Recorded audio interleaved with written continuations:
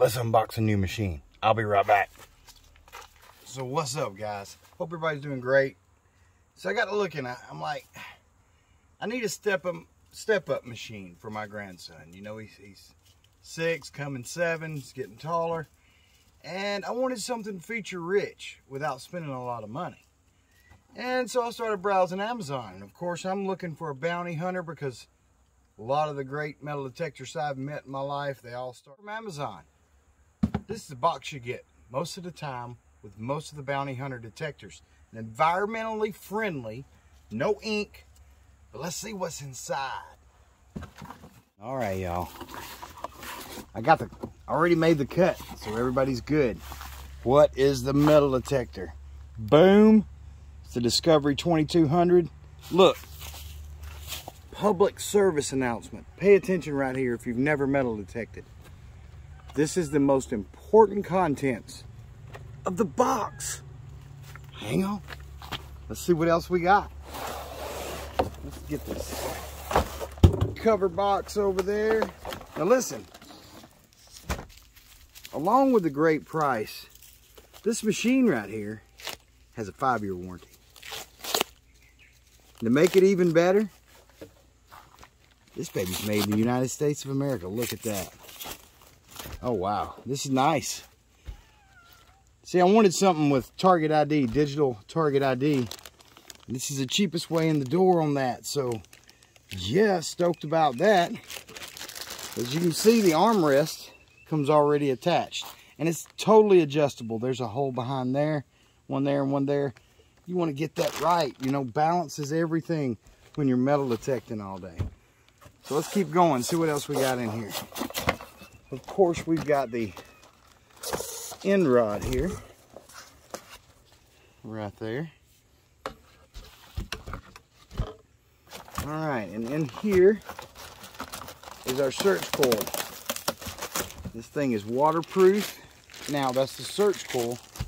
This part, your control box, is not waterproof, but your search coil all the way up to the control box and your wire, well, they are. Look at that baby. Oh, I just love peeling those stickers, man. All right, so here's all our contents laid out and ready to go. Just take a look at that. Look at that, man. That is nice. These buttons have a nice little tactile feel to them. Yes, sir. Like that. All right, first thing we're going to do is we're going to take our search coil and we're going to mount it to our end pole. Now, check this out. It's got this little button under here. Before you install your coil, you need to always make sure that button's turning down because it's going to lock in one of these holes when you start setting it up for your length. So you want to make sure it's pointing down. And we're going to take the end, that round end right there, we're going to stick it right in there and line it up and push our nut through, our screw through, put our nut on. We got our coil bolt together now. Then we're going to take this thing, we're going to go right in here, just like this. We got to push this button, slide it up in there. I'm going to go with I'm going to say the last hole for me using it, just guessing. All right, we've got it locked together.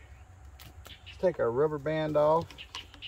You want to come up and over to the top, and guys, you want to wrap your wire around. It's going to be stiff and all that, but it will loosen up and get a lot better. And look, this is important too. This is important right here. This thing's only going to go in one way. And you want to push it in there. You want to line it up and just push it up nice and tight, just like that. You don't want any gaps right there.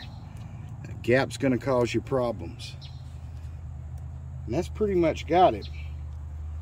You can put you a Velcro keeper right here. It didn't come with one, but I've got one inside that I'll put right here. Just kind of keeps that wire right there. But that's just how easy it is and what it's supposed to look like when it's put together.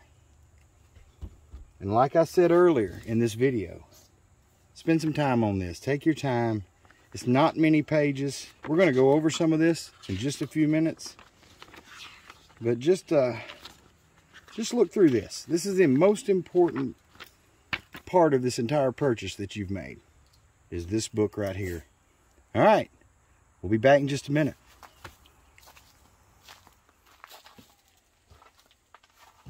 All right, so we got this baby together. Exactly how it's supposed to look. That's the way your coil goes right there. Check her out. All right, now it is time to put batteries in it. Let's talk about something. Alkaline batteries are a must. Now this is a cheaper alkaline battery. These are better alkaline batteries. What you want to do is get 2 good alkaline batteries. Don't mismatch cheapies with good ones, old ones with good ones. You have trouble that way.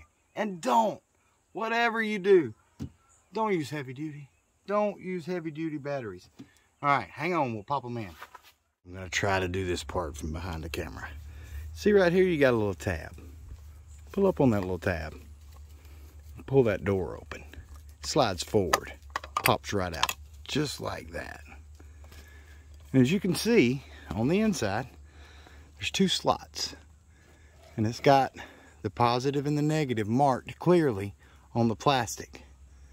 So you want to be sure your positive and your positive and your negative and your negative are lined up on both sides. Just got louder. Both batteries in. One battery. It will work with one battery, obviously. It's not as loud. Let me see. Make sure I'm getting everything right for you here. Yep. There we go. Now, once you have your batteries in, you can take your tray, like so, and it sits right on top, just like this. Just like that. This is not easy from back here with a camera right in front of my face, and it pops right in. All right, we got this baby together. We got batteries in her. We've read over the entirety of the instruction manual that comes with it. And what does this on top say right here? Let's take a look. Reduce sensitivity if detector beeps intermittently or target is difficult to pinpoint. Now, another important tidbit. You don't always need to jack your sensitivity through the roof when you get there. That's your sensitivity on this thing. It's really easy to see.